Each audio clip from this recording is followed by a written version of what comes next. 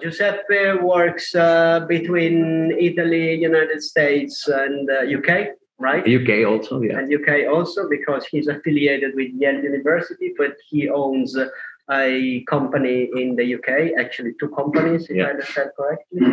And one of the companies is mostly devoted to education, let's say. Yeah. So you give courses. Most of the courses are about computing and GIS, Python, and all that. So with these tools, Giuseppe developed this global stream network and basin data set with merit 90 meters. And you're going to talk about this today, right? Perfect. Yeah. Okay. Yeah. Thank you very much, Massimiliano, for the nice introduction, and thank you all of you for coming to this seminar. Let's jump in immediately to the topic, and then I will say a bit more about myself.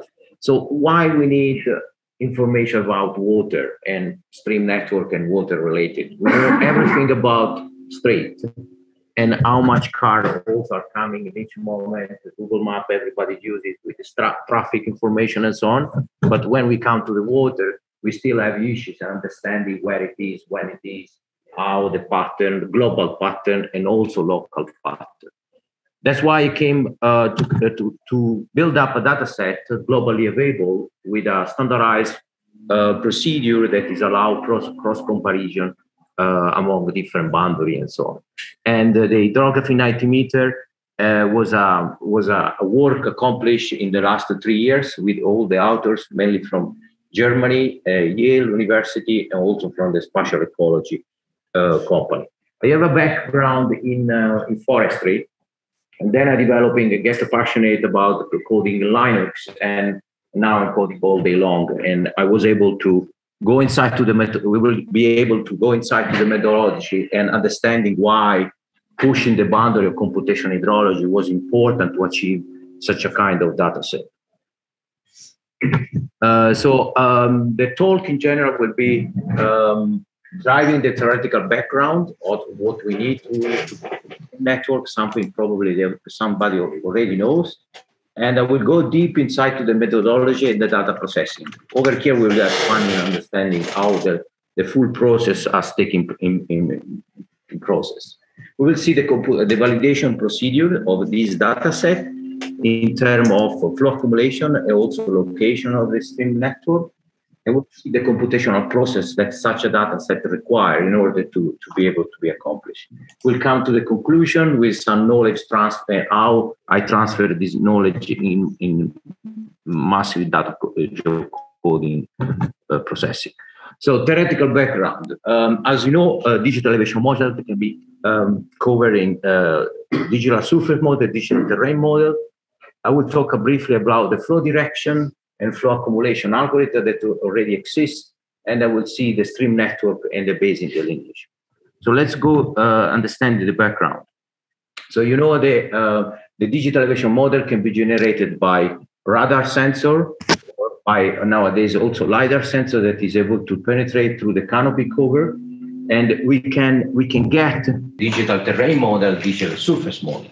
So the sensors are able to capture the surface model, but then what we really need for hydrology is the terrain model. Okay, so there are different techniques that have been used to remove, especially forestry and also building in the height of the building, the height of the forest from the terrain surface model in order to get the terrain model.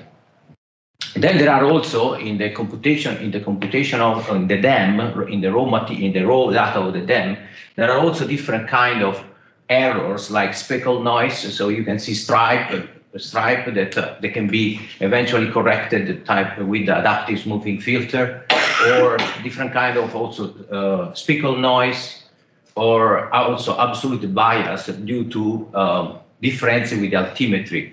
Okay. So this kind of error has been in the 2017 has been mapped, has been corrected by Daiei Yamazaki releasing the merit dam. And the merit dam so far is the most available resources with error correction free. Or okay, most of the error have been correct. There are still some, but it's so far the best one. And 2 years later, he derived also the merit hydro, that is the digital elevation model adjusted with hydrological characteristics. So by using this one, I mapped the stream network at the global level. So let's see a bit about the theoretical background of how we map rivers. So this is the typical. You can calculate based on the slope. You can calculate the flow direction, and later on you can accumulate downstream how much pixel, the amount of area, and you get the so-called flow accumulation. By thresholding the flow accumulation, you can identify stream river. So in other words, you are checking where the flow is going, and that is going toward down to the valley, and you can have tracing the stream network. And of course, you can have the full stream network if you think that you do the same operation for all over the cell, all over the globe. There are different methods how to calculate flow accumulation. There are two, the single flow and the multi-flow. The single flow identify only one cell will get the water, so you can see only one row go to the other row, or you can see the multi-flow where you have a splitting of the quantity of water towards different cells. So through the years they've been using several algorithms. At global level has been used only the single flow direction in the 8 cell or directly to one cell directly, and nobody was using the multi-flow at global context. So all these techniques, they were very well known and has been applied always or 1 kilometer resolution or just for some country or some little state. So we concentrate in this one in Holmgren also because there is an algorithm directly implemented inside GRASS. In terms of methodology and data processing, so we will see a bit the hydrography terminology. So what does mean and how we can use the terminology to understand the big amount of data that we create. And we will see the different tiling systems they are implemented for irregular tile systems and regular tile system. We will see what does mean. We will see the computational workflow, and we will see the final product in terms of global basin, subcatchment, and stream product. So let's see a bit about the terminology in the Hydrography90m. This is the typical situation of representation of a basin. Probably most of you already knows you have the outlet, and all the area that is contributing to the outlet, to the stream network, is called basin. Then you have each single stream that has a node, okay? And between each single, you have a segment and you have the subcatchment. So these ones are very important for let you understand. And this is the main difference between spatial modeling, hydrological modeling in terms of computation. Whatever is happening over here is strongly influenced whatever is happening in the upper stream contribution. Okay, usually when you go for different kind of modeling in spatial modeling, what you have a tiling system that has just a bit overlapping for some border effect, okay? And because whatever you have, if you have 1 point, species distribution, okay, or even classification of satellite image, you have 1 point in one particular point, so you are getting all the environmental variable, the soil, topography, spatial of that point in particular, and also a bit of the surrounding, maybe 2, 3 cells, 10 cells around it. So that's why you can go in a regular tile system.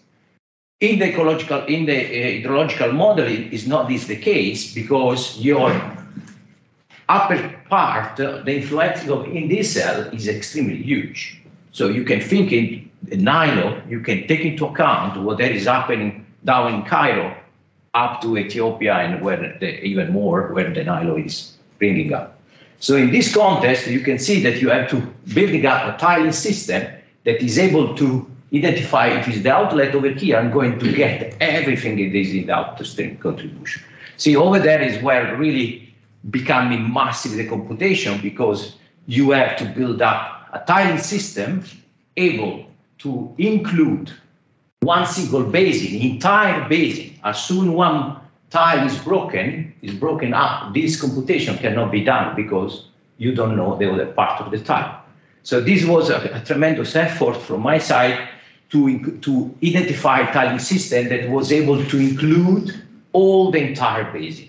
And of course, when you have the overlapping of the computation, you have to also exclude the ones that are broken, like this one, for example, I call it broken basin or interrupted basin. So this is for the incoming of the computation and for the computation of the flow accumulation, everything. But it's not the case when you do the output, then the output can be tiled like we always use, okay? But the input need to be done in such a way that, for example, Tom was showing me, you can see Europe is including one tiles, no problem. But as soon as you go in Africa, you have to do instead. And why you have to do instead in different tiles? Because we cannot, and so far in the technology, we cannot really ingest the full globe at 90-meter resolution and have it in one full shot, boom, no. We need to work in tiles.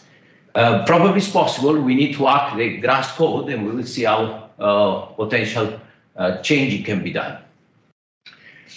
In this context, the methodological flow in the middle between the input, this one is the input and the final output in tile can be summarized by this flow chart that you can see also in more details in the publication associated to the talk. So you have the first phase that we compute in tile all the flow accumulation for each single tile. Then we overlapping all of them, and we have the global flow accumulation over here. Then we recompute again for each single basin, for each single tiles, irregular tiles, we recompute the basin, excluding the one that were cutted, truncated, and rebuild everything. So there was a lot of building, reassembling, cutting, masking. There was a lot of these operations that were, and you can see over here, removing truncate and then reclassify the basin from one to n. So this was a really tremendous effort on doing this. Can I ask you, this irregular tiling, did you do it manually or you had the algorithm to do it? I did semi-manual in the sense that I compute a 1 kilometer resolution, at 1 kilometer all the basin, then I extracted the big one, I computed tile for the big one, and then I went manually, let's say, to identify, you know, this one that this was including all the different islands or some, so it was partial algorithm and partially manually, both of them. Yeah, and in particular, this one are 59 tiles. So I would say alpha, they are automatically like Australia, boom, easy. Or the basic one, the big one are 1 tiles directly. So that one, but then afterwards, you can get it automatically, but then you have to do some tuning to have the tiles at the degree level, or at least, one digit degree level, because as soon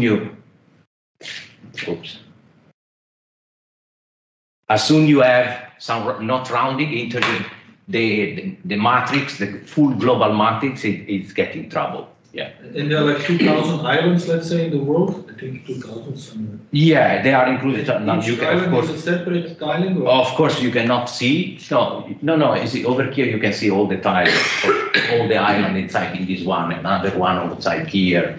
You know, this one they are complete in the ocean. You know, they're including all the islands that are very small, so you can't see over here, but there are. Yeah. And some they are including in some other tiles, like this one for sure is including all the island around New Zealand and so on. So this one I would say that was the most difficult part, because you have to run the algorithm, see what is happening in some part, some tiles were not working, going back, so you need really a cascading process to check every time. So in the computation, after the computation of the flow accumulation, I was saying that we compute again the different basin and sub-basin, sub-catchment, And then we identified the three main elements: the global flow direction, first flow accumulation, global flow direction, global unique basin, global unique stream segment, a global unique subcatchment. Of course, this kind of tiling system need to be extremely precise in order to have all the computation, all the tiles cutting at the same pixel level, because you are entering some problem during the tiling system if there is some overlapping between all gap, even between when you're emerging all the basin and so on. So that one was a lot of checking if everything was done carefully. And here you can see an overview of the basin, the macro basin, we call it, and inside of the macro basin, the subcatchment, okay? And inside of the subcatchment, you can see, inside of the basin, you can see the flow accumulation and the stream network derived from the flow accumulation. So this one was the main source of data that later on can be used for additional computation. So in terms of validation procedure, of course, we get these beautiful maps, but we need to really check if the real stream is really there or not. So in this context, we use it, the NHD plus high resolution. So this is a very beautiful, and in particular for checking the flow accumulation validation and the stream network validation. The NHD plus is a data set computed by United States, USGS, United States, and in particular the high resolution was coming out in the last 3-4 years, and this 10-meter resolution LiDAR derived that with all the stream network and basin delineation and so on, and of course also the flow accumulation computed.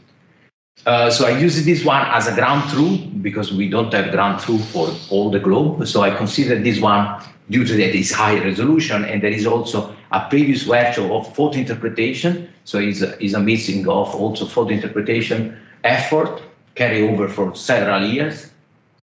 I could use it in terms of validation. So then what I did, nothing else than plotting the flow accumulation coming from the NHD plus high resolution versus my flow accumulation. And you can see that the big amount of convergence between the two values. So you can see that really the cloud of point density over here. And this one, I was using 28 million stream channel. So I was able to compute this kind of graph, considering all the surface of the stream network for the United States, that I would consider is a big quantity compared to the full globe. Then, of course, there was also some difference over here. So whatever is coming here and there are the discrepancies between the flow accumulation can be due to different digital elevation models that are producing different results. Really flat area where the algorithm is not able to calculate properly the flow accumulation. So over here that we need to investigate and probably going in a 30-meter resolution in order to avoid these discrepancies with the NHD plus. And also because the NHD plus is also capturing man-made channel. And the man-made channel are diverged from the main line of flow accumulation. You can, if the water is going there, you can take the water and go in diagonal in one valley. So over there, everything is going to be different. Okay. So these are the area that are representing these two portions. Then we did also a bit of visual inspection to understand if really making is a good product or not. So in this graph, it's easy to spot. If you see the red one, the NH plus and the Hydrography90m, the pink one. So there is a strong agreement between, especially this one over here. Rather, you can see that the other global product available are much shorter, so they are not able to detect the headwater. So over here, you can see that the two are coming up very high with the different the hydrography and the merit hydro. Rather, this one is completely missing the third one.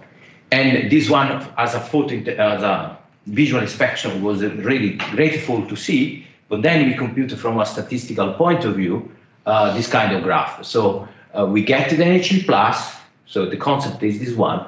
we get energy plus, we buffer it around 0, 100, every 100 meter, 100, 200, 200, 300, 340. And then we overlay the two information and we see how many pixels in terms of percentage are fell between the two, between energy plus hydrography 90 meter in the first cell, so where there is the 0, 1 pixel aside, 2 pixel aside, 3 pixel aside. And you can see that between almost 50% of the stream network are falling just with 1 pixel shift, and the other going a bit further, 200 pixel shift and 300 pixel shift are detecting, the other remain 30%.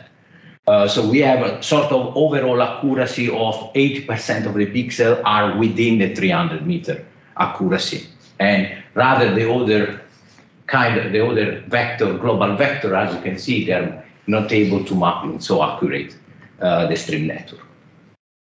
So after the validation, we can go further in the computing. So the first one are the one that I was talking before, so base and network layer. So you can see flow accumulation, flow direction, drainage basin, outlets, depression, stream segment, subcatchment are coming from the flow accumulation, from the methodological flow I just described. Then later on, as soon as you have your basin constraint, and you have each single basin, like his own flow accumulation, drainage, outlets, depression, and so on, you can compute the additional layers for identify the different feature of the stream network, and also the slope and the catchment around and how they are distributed and computed. So we have, for example, different kind of stream slope, and we have 4 raster, stream order, 6 raster, and of course also 1 vector layer that was including the different stream order, stream distance in terms of 11 layer that you can identify the stream distance going the Euclidean distance, go through the following the water, going upstream, going downstream, so a bunch of hydrological network layers that can be useful for hydrological modeling in general. Then we have also other flow index like the wetness index also, and of course all the stream segment property, elevation to the highest streams, elevation to the downstream, and so on for each single computer. So in total there are 36 layers that has been computed for a total of more or less 2 terabyte of data. For helping the user, and we build up this hydrography 90 meter with a nice video.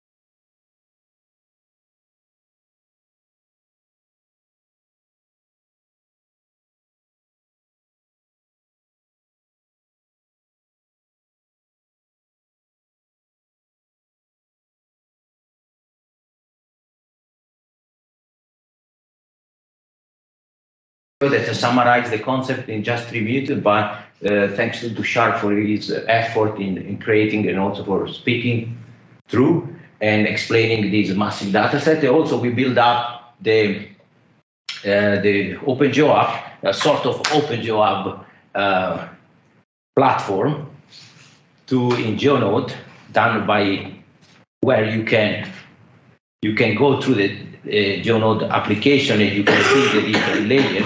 You can get also for each one, you can get the segment ID, you get all the different layers, you can unselect and select each one of these, and you can have, so we are getting really, so probably this one you are in the one basin, and you can see now the different basin coming up. And you can get the ID, and the ID that you get is usually later on to implementing in scripting procedure that we have done for selecting one particular basin that you are interested with. And all this information is also reported. In this other hydrography.org site, in particular where hydrography. We have the tiling system that you can click in this one, and you can see each one, you get immediately the link that with a command line wget or curl, you can download it directly, this link for each single tile that you have. And of course, over there, you have all the different figures that representing each one of the layer, and you can understanding rapidly what is each layer representing, and some name and more description is inside to the publication. So this one should help quite the user in able to download this big amount of data. Then we have also some batching, batch download, the scripting procedure in Bash for downloading, helping to download everything. And also we are building up also Python script, and we are also building a R library grapher for ingesting inside R and be able to compute some other information. You didn't export them as COGS or put them on the S3. COGS on S3. Cloud OpenGeoHub. Yes, these are all cloud open. Yes, okay. yes. But so the S3 service, the one that are inside here, they are you cannot download it. So the one that are for GeoNode are cloud optimized, but the one that you download are without optimization. Okay. Yeah, you want you download that without optimization. So can you just open the file in QGIS? Yeah. From here? No. You just have a URL no, of not the file? yet. Not yet. Okay. Yeah, we are thinking to do it. Yeah, yeah. So you need to download it. Yeah. You need to download it and open it. Yeah, following the tiling system that we have. Yeah, computation, the tool. So the Hydrography90m and the GeoNode, you can see over there the link that are useful. And then in terms of computational process, the funny part that also Tom likes. We have 52 bash scripts in cascade. All of them are linked to each other in order to be able to run the first, and all of them they run in cascade, because I was checking every time I was able to rewrite. Every time that I find an error, I was downstreaming the full 52 bash script. For around 40,000 lines of coding, and this cascading mode was implemented under cluster queuing system, the SLAR queuing system. Each single tile requires 70 giga RAM for each single tile to compute, to be able to ingest the full basin. Of course, the big one, 70 giga, and the small one, a bit more. And so we have 59 irregular tiles and 116 regular tiles that every time you need, I would say, splitting, converge, merging, overlapping, masking, and so on. And it was running in the HPC server using 12,000 core of computational hours. The software used were all open source software, in particular GDAL for tiling, cropping, mosaic, merging, and image compression, PK tools for masking, create histogram, a lot for the reclassification of the basin, and classification analysis. And the geographic information systems was really the engine to compute the stream network analysis with all the different R watershed, all the different upstream extract, upstream basin, upstream distance that have been computed, and so on. Yes, in terms of limitation, let's see the limitation of this Hydrography90m data set. The algorithm that is implemented in GRASS does not allow bifurcation. So in other words, you cannot simulate a river that is going downstream and then is split in two. Something that is happening, especially in the super flat area. Small headwater, they were not really represented inside, because as soon as it's becoming smaller than 90 meters, the stream network is not possible to represent it. So there's really small one, like 20 centimeters large, they were inside to the 90 meters. So for us, it was just 1 pixel. So that one, the beauty of, will be possible to go inside to the 30-meter resolution, but over there we will find some other problem that for sure they will arise. The presence of a stream, pay attention, does not mean there is a water. We are just mapping the street. We don't know how many cars are there. So in the same concept is that we know where it is the stream network, but we don't know if there is going to be, if there is water and when in the time is going to be water. And in extremely flat area, the water, not always we have the stream network completely goes where even if the merit hydro has been carved by the by OpenStreetMap, and also with ancillary data where the river are, but there are still problems over there in super flat area, like in the Congo River basin, even some place in the north of Italy. So over there, we need some kind of adjustment and understanding better the algorithm. Next step, how the product can be improved. And this is something that I was mentioning to you yesterday, Tom. So each single size has to have, up to now, 2 billion cells. So cannot be more in order to be ingested in the 64 giga inside to the 8int32 data stream length. So we need to modify. So I will get asked from the grass people development to increase, Marcus Metz, to increase the over here because over here you can do it in the RAM. You can do more, but it's in the segmentation, so it's going to the hard disk. And when you launch it into the hard disk mode, you have too much I/O, so you cannot compute it so far as it is now. Probably later on can be adjustable, corrected, improved. Bifurcation, as I mentioned before. As we mentioned, we didn't map the water presence, so we need to shorten the stream network where there is water and thresholding if the discharge is bigger than 0. Okay, so over there we will see, okay, because now we have streams network also in the Sahara where there is no water. Because again, we are marking only the channel. Using the 30 meter, like the Copernicus dam, GLOW 30. But over here we will have a big problem because the stream network will follow just the road because it's super flat surface. So over there we need to understand how it's going to perform in the 30 meter resolution.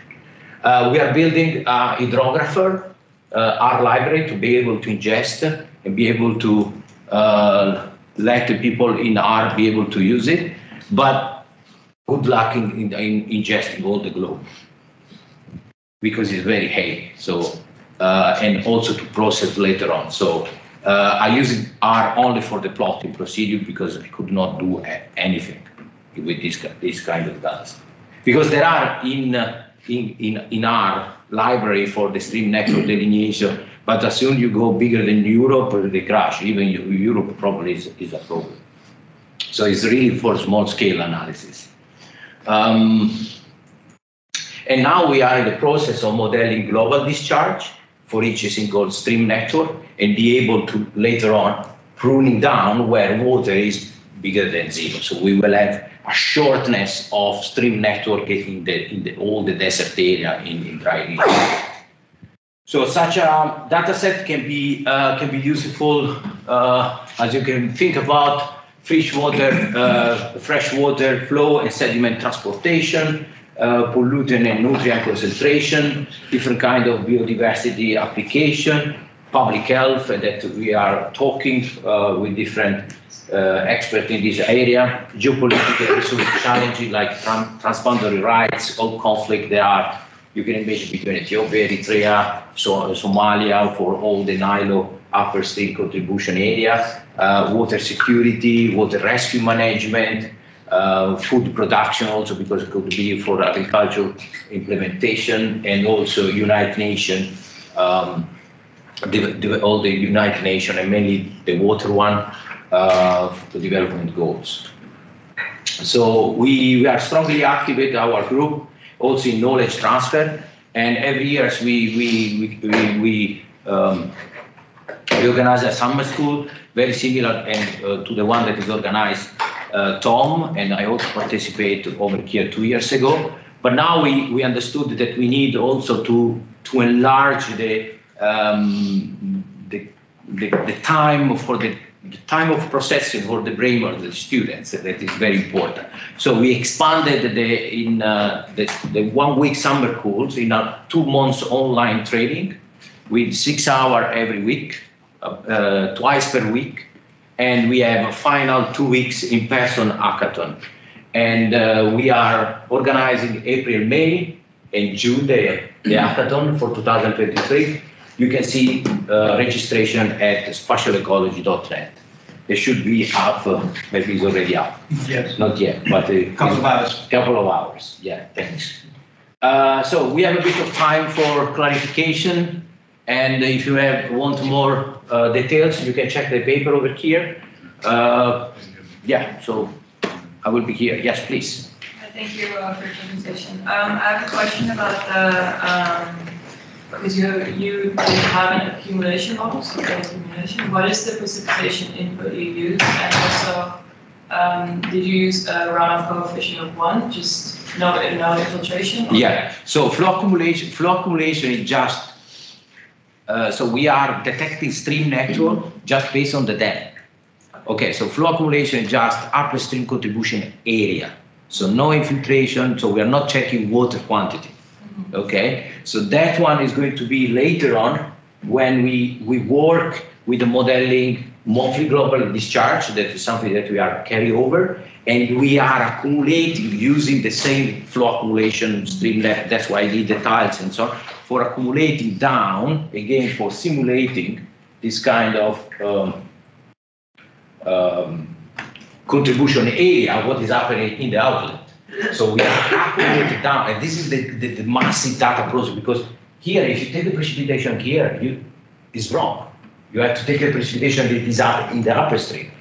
And it's the same for temperature, water melt, soil contribution, soil absorption, soil filtration. So the work it's massive data production. So rather space distribution, you take the same pixel.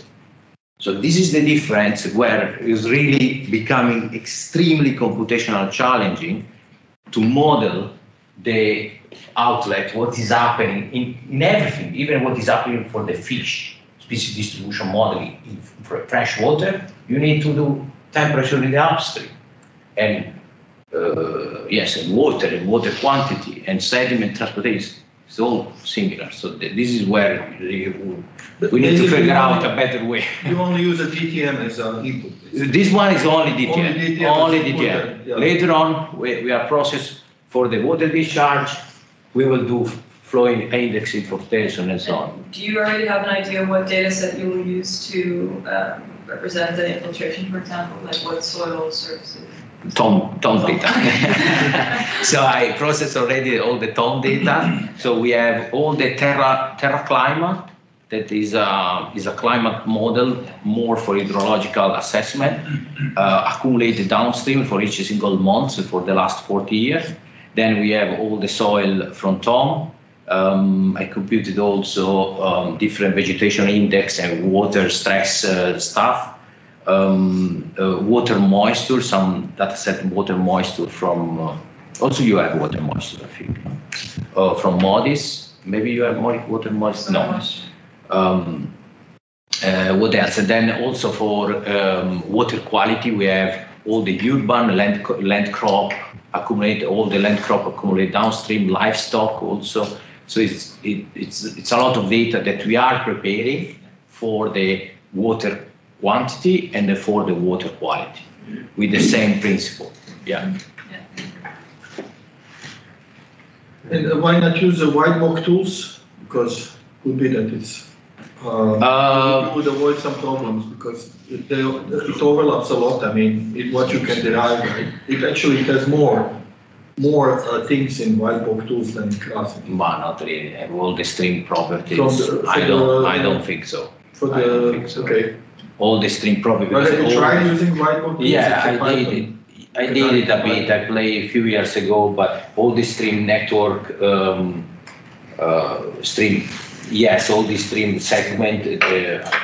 Sorry, all this one. Yes, all this one. Stream distance segment properties.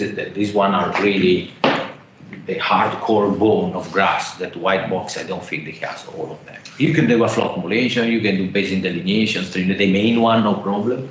But as soon as you go over here, you have difference. The problem is if you do flow accumulation or flow direction with one software and you try to do the other one with this one, you have failed in the code. They are non-compatible, so they need to be really software dependent. Yes, you have to have that. That's why the cascading mode and having only one software doing everything. Because if you start to change software, I try even reach them from the guy from Richard California, Richard. The same. He's not really ready. He has a flow accumulation that is stopping depression. I don't know. I will try to contact him. So there is something there, but they are not really compatible between the grass and within grass, let's say. And Esri has a global service, the 30 meter, I think. Or yeah, Esri has a dam, no, as a dam for 30 meters. They also have all the catchments and the catchment area and basins and things. Have you compared it with? No, we compare it with everything with the most available NHD plus. That is so far the best one. So that one is our ground truth comparison. Yeah. Okay.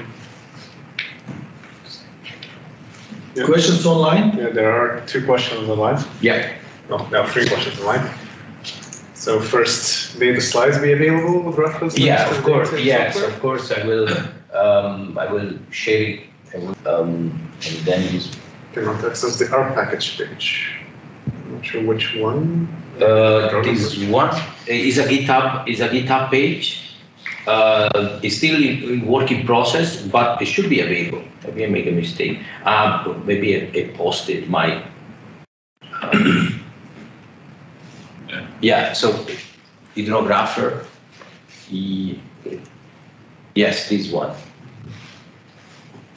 And I will share it. I will share it also the GitHub. I will double check if the GitHub is correct. It should be correct. I copy paste the link. And then another one.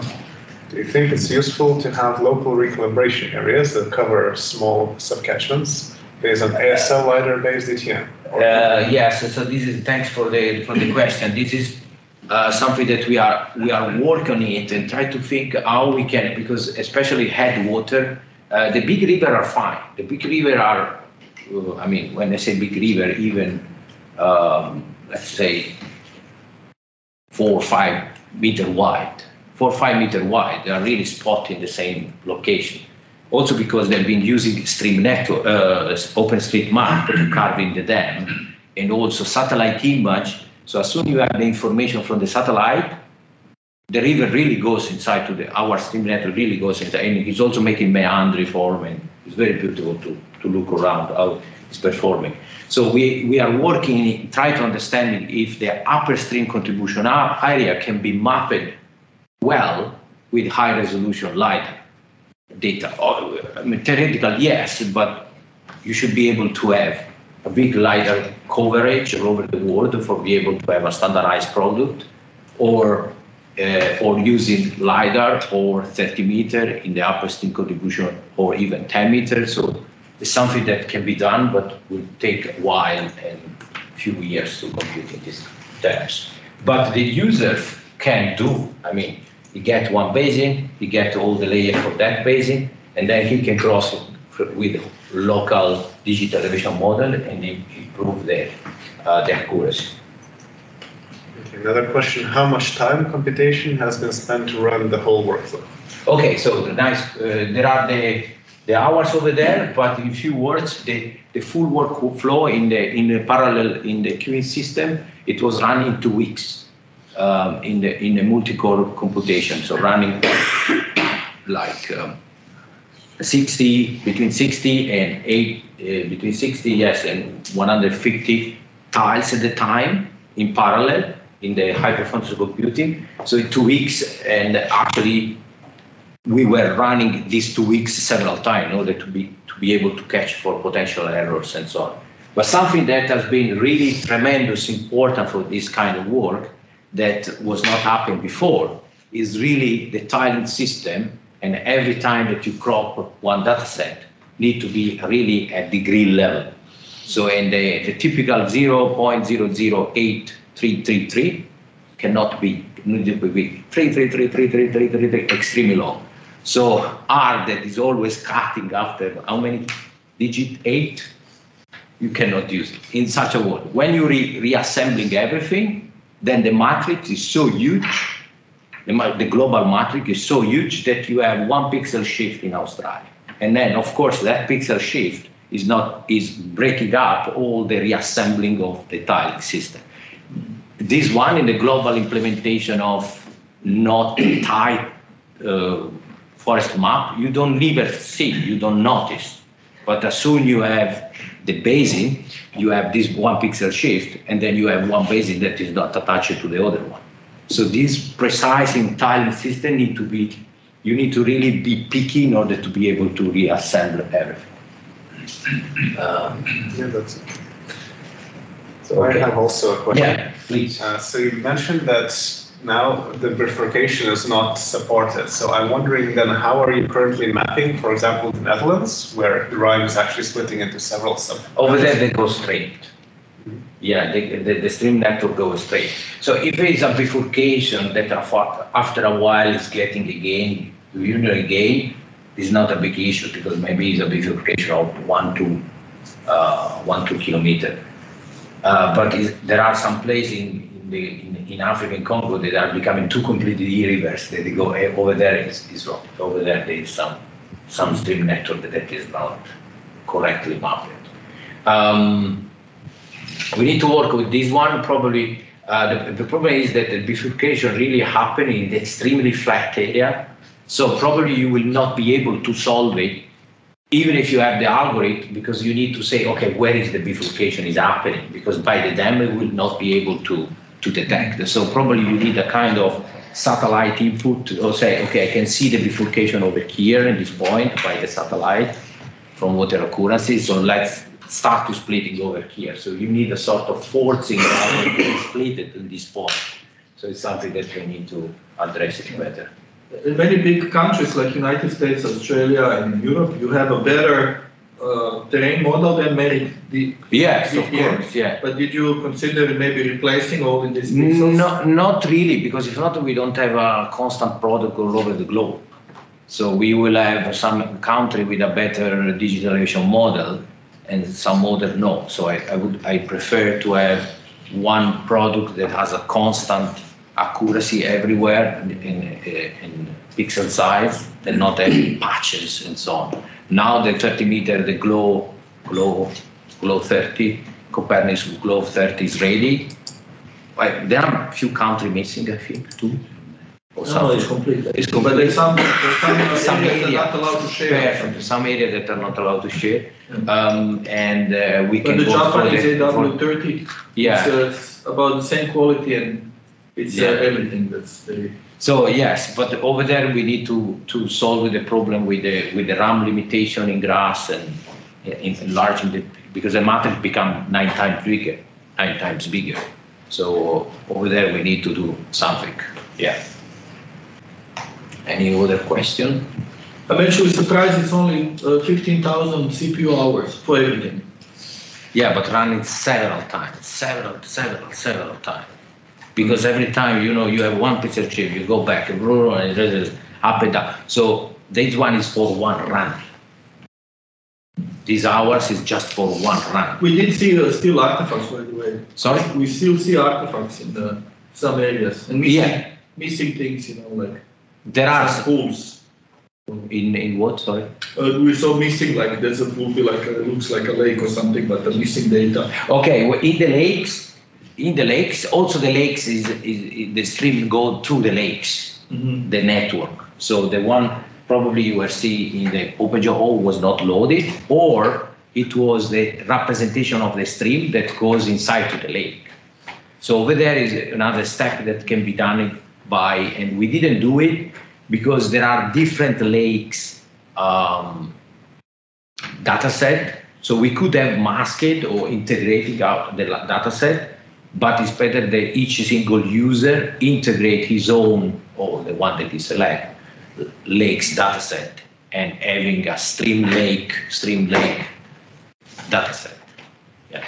So it's something that can be done in according to the user request. Yes, Max. Related to the visualization problem that Daniel was mentioning. So far, considering the polygon data, you would not recommend it to use, for example, in river deltas or areas like that. Yes, okay. Also river delta. Over there, the river delta gets split in several. For us, it's just one line goes through the sea. Okay, so you have always to consider the stream network as far as is considered in the hydrological domain is a skeleton representation of the water body. Okay, so even river bigger than Amazon, 20K, is represented by one line.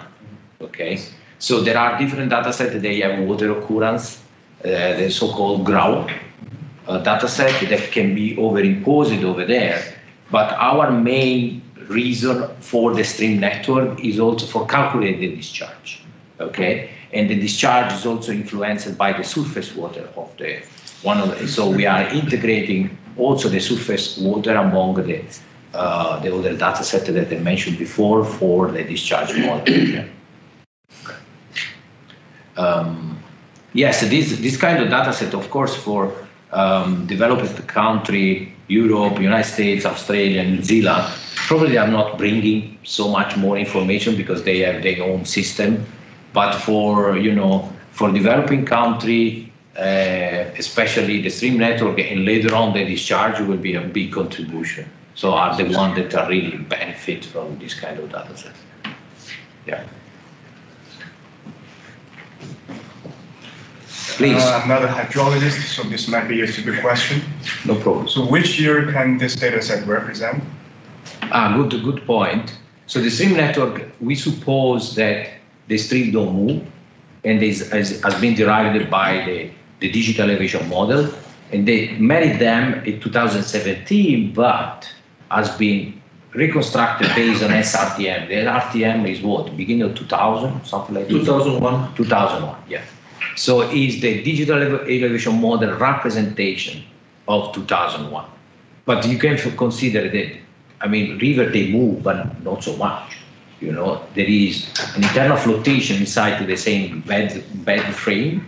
Okay? And then there are some rivers that really change direction from time, but we can consider that are quite static. At least the stream channel is there, the valley is there. Yeah. Good point. And if I want to apply this data set to the whole China in R, so it won't work? I will crash. Okay. Yeah. The ingestion will crash, yes. Okay, thank you. Try, I'm curious. Yeah. Yeah. If not grass, everything is compatible with grass. Yeah, and we are releasing scripting procedure to be able to ingest the data inside grass. And the library that is building up Hydrographer,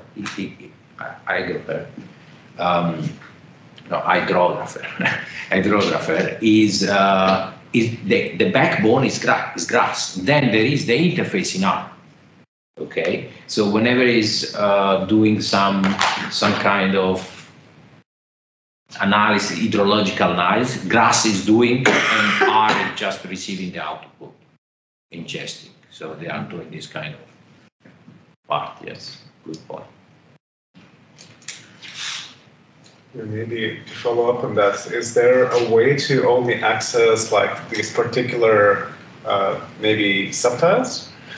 So for example, I know that in the stars package, it is possible to load only like a subset of a tip. So then maybe that would help loading data? Yeah, perfect. So also in that one, yes, you can specify there are procedures, get tile ID that allow you to get a tile, which one is your tile, for example, of your point location, give lat log, and then you can download only that tiles.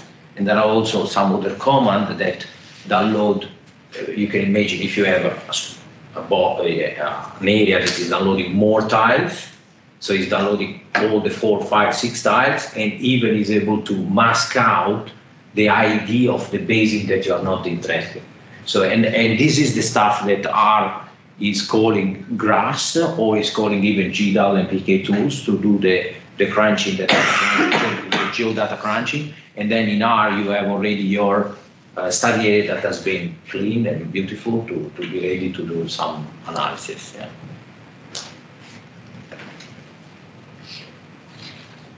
And may I ask you, when you had the paper published, and what was the main concerns, if they had concerns? Was it, for example, that today you have the 30-meter DPM, it's publicly available, it's, let's say, open data, but you computed with the... Okay, when we start 3 years ago, 2 years ago, okay, there was not the 30-meter, it was still in process, and so on. So they were not really some review, and there are open access to the review, so feel free to read. The main review, they were concerned about the so-called upstream contribution. In other words, where the river started. So, so over here, this is the starting of the river.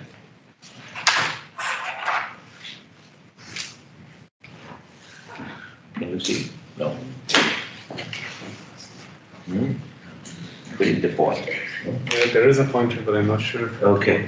Okay. So that one over here is the starting of the stream river. So in our case, we mapped it at 0.05 kilometers square. Everybody in all the stream network, they were mapping at 1 or 5 kilometers. So we went up really a lot in the upstream contribution. Of course, this is produced a longer stream that in dry country is not the case. But again, we are mapping the channel. We're not mapping if there is water or not.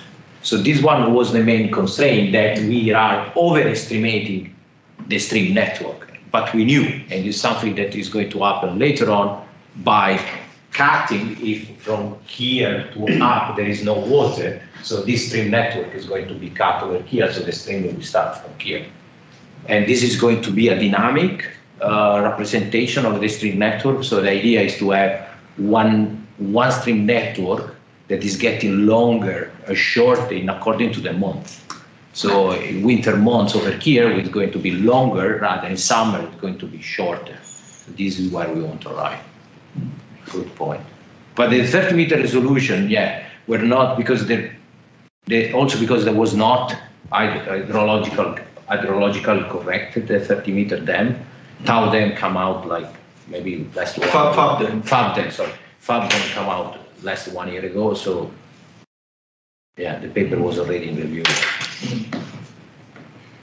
But yeah, there is plenty of. And now you have a 10-meter resolution map of all the water bodies of the world by 2 organizations that map the whole world at 10 meters. Yeah, as a water occurrence. So with the 10 meter, you could actually validate the streams. Perfect, as a sentinel base, yeah. Yes. Water occurrence. Have you looked at the 10 meter resolution? No, that one, no. We have, this one is crossed with the 30 meter. 10 meter, I didn't do it, but this one, the flow accumulation. With 10 meter, you also get like really narrow streams, really. Yeah, of course. Creeks. Something that I can check. This one is 30 meter resolution, this gravel. But the 10 meter, yeah, maybe you can send me the link, this one. I was not aware of this. Yeah. Yeah, about the surface water, it's a bit tricky because you cannot always see the water, right? Forest. So in the Amazon region, perfect. It's basically, you can't see the water. So I was wondering how you are planning to implement the water discharge, so in the modeling perspective, because of course you can integrate always with some satellite data, but you catch the point. Also, you catch a good point. And actually, I have to say it's true that the water occurrence I accumulate downstream by counting the surface in the downstream contribution area. But I don't. Due to this, there are some areas that are completely covered, so there will be no water as a water occurrence, but they are. exactly. So over there, I think the real game player will be precipitation. So the precipitation is going to influence much more in the calculation, in the modeling technique. Yeah.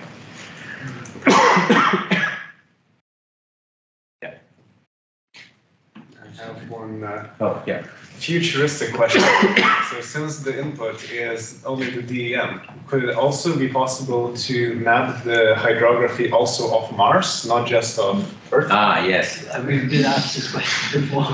Nice, yes. And in particular, there was actually there was one German guy that came to the summer school that he was developing because from Mars there are many photos, but they are not in stereo. Yeah. So he was developing. He did maybe it's already published or not.